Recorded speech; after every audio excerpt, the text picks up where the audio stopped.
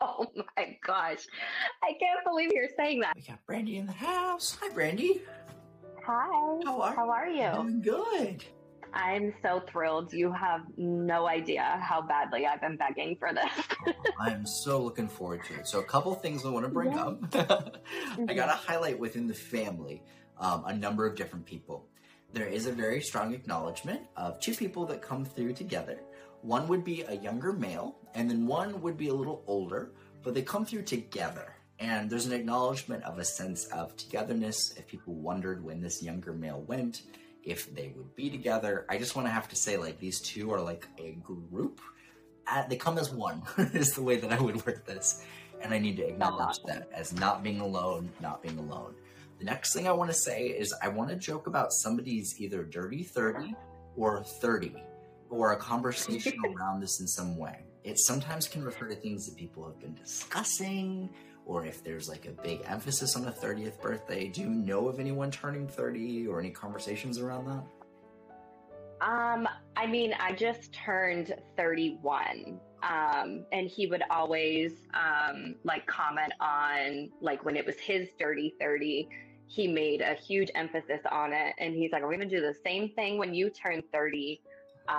So that's funny. Yeah. Got it. How was he able to see you hit 30? Yes, he was. Gotcha. Okay, so and we're kind of in that Yeah. realm. So it's an interesting thing. It just kind of brings me back to timelines. And when I talk about Yeah. this guy, there's a very strong intensity that comes across with him. He gives me this very strong sense of you understanding him when other people didn't fully understand him. And there's this kind of sense of being misunderstood, to be completely honest. If someone felt like people didn't either take them the right way or get them fully, I feel like you did. Hmm. And there's a kind of strong acknowledgement around that comes through. Yeah. There's an aspect. Give me one sec here. Oh. So within your family, this should be relatively straightforward. I have to highlight the three. So how many siblings do you have? I have three. Yeah, I have three. My brother, which is whom you're speaking with, was my only full-blooded sibling, and then I have a half sibling. So that would be the three. Gotcha. So it's just kind of acknowledging that grouping in some kind of larger capacity. Oh. And then for some Mhm. reason, there's discussions, and this is going to sound kind of funny, but you need to know that you were like his protector. Or I know that's a weird thing to say because very often, like, you'll have brother figures protecting sisters, but I need you to know you protected him. He feels like you provided some form of protection, and I don't know why. Could you potentially understand? You don't have to say why, but how that could kind of fit. I think just defending him Yeah. because he was so misunderstood. Yeah. It just feels like if I know that you were on my team and you were always going to be on my team, even when other people didn't fully get it. And there's just a deep degree of appreciation that comes through with that. There's a funniness he wants to bring up around music blaring or going off when it's not necessarily supposed to. And that being a sign that he has tried to send. So are you aware of that one? Slightly, yes. I have a problem with leaving the music on very loud. Like when I exit the car during the evening, and then in the morning, it'll scare my husband. So I think that's what he's referring to. But he could definitely. I don't listen to music that often because I have two young children. So yes, that might be what it is. You gotta bump it when we get the chance, right? When the kids exactly. Yes, when you're in the like at nighttime, you're in a whole different personality zone when you are, at 8 a.m. So yeah. Absolutely. It's kind of a weird thing. Do you have a garage door? We do, yeah. Is there something wrong with the garage door that you know of? Or do you know of any repairs recently with the garage door? Oh my gosh. I can't believe you're saying that. Yeah, so every time I try to close the garage door, and it only happens to me, like, it will not close. It just keeps going up and down, up and down, up and down. And so I get out of the car like 6 times, and I'm like, I swear, garage, if you do not close, yes, and I never knew what was causing it. Like I couldn't find anything in the way, nothing was in the center. So that's funny. So random, but oftentimes like it's those little weird Yeah, things that come in. When we talk that's about his funny. his situation, are you privy to his love life? Yeah, Okay. I know a lot. Was Yeah, that heavy? yeah, There's a trickiness with this that comes through. He has me talk about his passing, and then he has me kind of talk about a cross. Oh man, let me figure out how to. I need a drink of water for this one. Give me yeah. one second. Take your time. It's a lot. Okay. Hypothetically, if someone were in a position where romantically they had to kind of pick between one person or someone else, this might not click with what we know, but I just have to say what I'm getting. There's some Yeah, of course. aspect of like historically, I feel like I can't choose or be fully all in when we're talking about like love life relationships. I feel constantly pulled to this secondary thing, and it just kind of keeps me in limbo and not fully able to connect with either because I'm kind of going back and forth with each. There's such a weird thing to say. I could be completely wrong, and please feel free to say if that doesn't connect at all. But do you know of like this go-between between two people romantically? I don't think it's romantic in that sense. It was between my mom and his girlfriend. There was a lot of trauma with his upbringing that he was projecting into his relationship. Gotcha. So he was being pulled. Like I'm going. Oh, go ahead. Two. I feel like I'm having to pick, in essence, between one or the other. I just am kind of viewing this as somewhere where I would live, which is kind of strange. So, like, it's weird. Okay. This comes in. I have to figure out my long-term living situation, and then like deciding whether we cut someone off or keep them in our life, or cut them off or keep them in our life. And it's like an emphasis on codependency, toxicity, like a lot of stuff there that comes in. Do you know on mom's side of family if there were any alcoholics? So many. Yeah. So many. One big thing that comes through is female alcoholism, and it's just a susceptibility on that side to be mindful of. Yeah. And if people have gotten sober and put an emphasis on sobriety or moderation, it's just kind of, again, an acknowledgement of breaking those kind of generational cycles. And that comes in pretty well. If there were any questions you had related to the brother figure as far as around his situation. This is kind of weird also. Remember that I'm saying this? I'm wanting to call someone Ducky. This is very, very left field. Ducky or Dookie, but I'm going to like that. It's so strange. It reminds me of like a reference. There was like an old dinosaur cartoon where Ducky was a character. That's the only thing I can think of. You want to know what's hilarious? His favorite cartoon was The Land Before Time. Yes, Ducky is from it. Wasn't Ducky? Yeah, that was his favorite childhood movie. So that's really funny that he brought that up. So weird. The voice actress of Ducky sadly passed away and came through, of all things. That's why I have kind of a unique connection to that. Oh my gosh. Okay. So I'm seeing all that symbology in association with him, and I'm like, what is this? But it does come in. When it comes to just the nature of the situation, one thing to keep in mind is he'll be honored, of course, on the timing in which he passed, anniversaries. But remember that I'm saying this, I also feel like he'll be honored on a holiday, and I don't know why. So it's like 2 dates he'll be honored. We got like the obvious one, and then kind of like the more non-obvious one. But I'm putting more of a holiday or celebratory feeling. One thing that pops in here. Wait. Just give me 1 sec there, because I just want to make sure I cover that base. Yeah.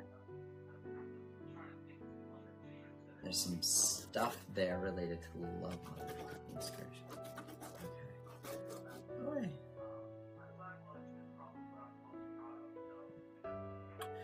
This is interesting. What in the world? Gotta get to the bottom of this one. This is going to sound nuts, my friend, but check and see in the next month if anyone, either in your household or immediately connected to the family, is considering repainting a room. I'm seeing paint and paint selection and committing to a paint color and a whole conversation around that. And I know that might sound so left field, but I can't make a change. Do you know of any conversation? I want to paint the house so bad, but we're renting it, and my husband can't wrap his head around paying for to change the walls. And I want to like redo everything so badly. Like that's always on the forefront of my brain. But I'm wondering if it's maybe targeted towards his children. Yes. Gotcha. This is interesting in the way this comes in. Also, I do have to bring up, when it comes to him, I'm having to associate two colors connected to him, and I don't know why. Two colors, not just one. Okay. If there's like a dual tone object, so like something red and black or blue and black, I don't know why I'm going there. I'm going to like two colors, two tone, okay, and sentimental. And that's just good to keep in mind. If someone finds that, is looking at it, I feel like I have to bring that up. But okay, truly, this guy comes across as so much more than how he passed. He puts a funniness around music and just kind of a silliness to a much higher degree. But when he comes in, I do feel like he will be honored in a much larger context. I do have a question. Yes, please. Associated with his passing. I'm sure, as you know, it was very tragic. He was left there for quite some time waiting for an ambulance. And he had somebody with him the entire time that said he was trying to communicate. And I was just wondering what he was trying to say. So often, that's a very, very normal question. We want to know what was it that they were trying to get off their chest. And I do find that sometimes the shock of those situations sometimes can put people in positions of wanting to say a lot of things. Sometimes it's as simple as I love you, or what just happened, or something else entirely. So when we scribble on this, one thing that does come to mind, this is kind of interesting. Okay, and that's interesting. I don't usually get N names, like as in Nat or Natalie. Weird.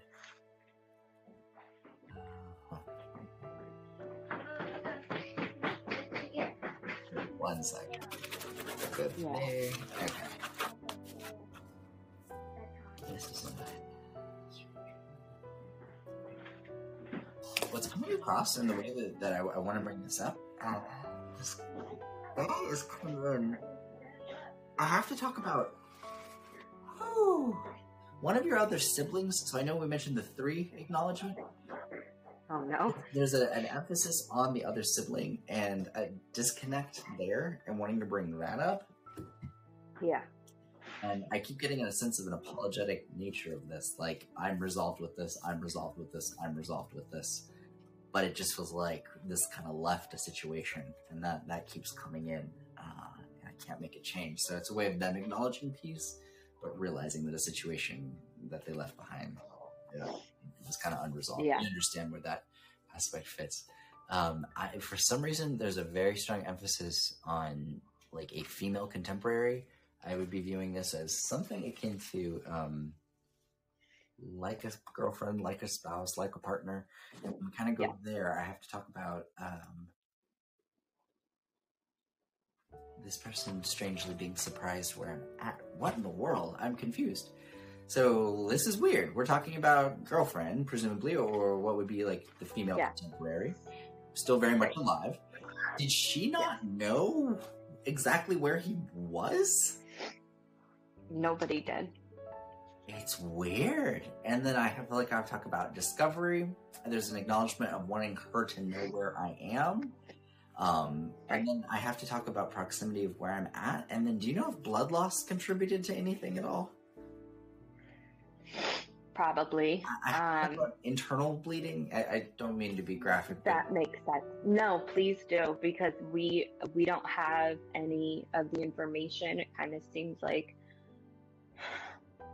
um, but yeah, nobody knew what actually, like, what his injuries were, um, and so we assumed it was internal bleeding, um, since, I mean, just to put it point blank, he was hit by a car on his motorcycle, oh, I'm so sorry.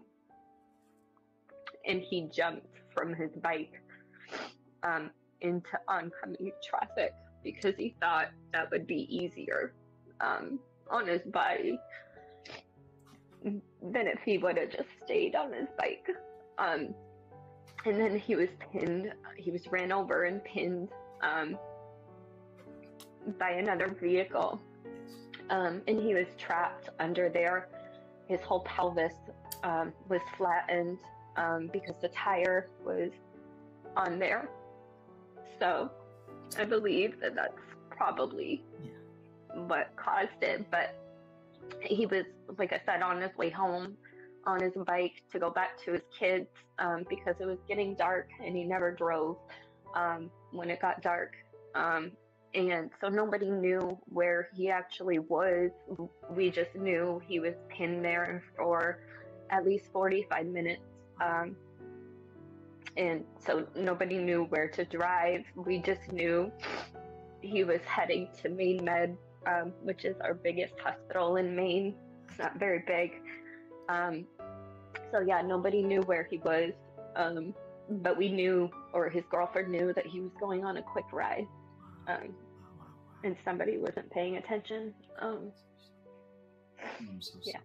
I have to let you know, when this comes across, I feel no pain. I feel like this was very fast in the way that this was facilitated, and I really feel a sense of injustice there. My heart breaks for your family, and I'm so sorry. And one thing, and this is going to sound so left field, but just one parting thing I want to say that sounds funny is, look and see if there's any stories of anyone being chased by a large elk or deer or angry, cute animal. Like an animal, I would be like, oh, it's like Bambi. But no, it's not like Bambi. That sucker chased somebody and was like really aggressive. Do you know of any family stories connected to that? I think it has to do with his son hunting. He had just went on a hunting trip, and he got his first moose. And I know that there was an orb directly above my nephew while he was out hunting, and he did have a run-in with a deer. I love it. So it's like we don't got no Bambi here. This is something serious, but it comes across as wanting to reference that event. And oftentimes the reason why they reference these events is a way to kind of symbolize something else. So it's very interesting that does get referred. But there's such a connection to family. I feel like people will see signs. I feel like this is not the last time you and I are going to talk. So I hope that start. But we have more to delve into. And I'm so thankful that you were able to join us tonight. So thank you. I appreciate you so much. Thank you. I can't wait to tell his girlfriend. Yes, me too. And I would love to meet her as well. Oh my gosh, she would go insane. His kids need something so bad. Yes, well, I hope this is the start. Thank you so much, Brandy. Oh, such a sweetheart.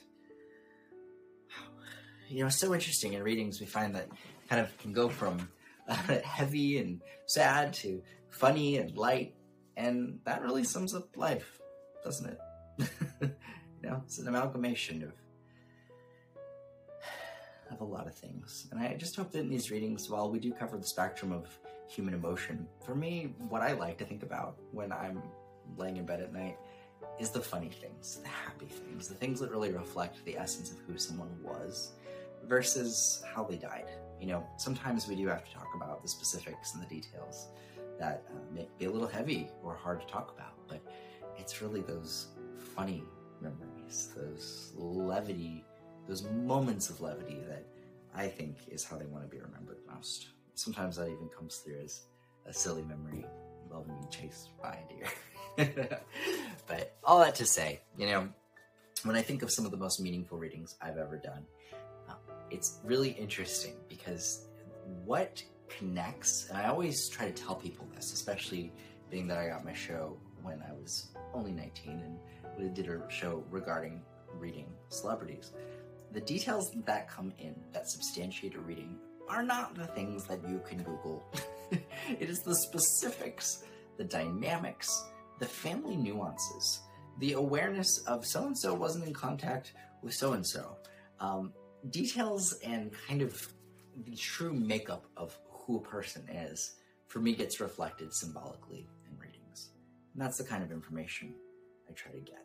So I find it to be so interesting when you have these moments of lightness and joy and happiness. I think that's, for me, my greater takeaway. And what I hope you take away from it as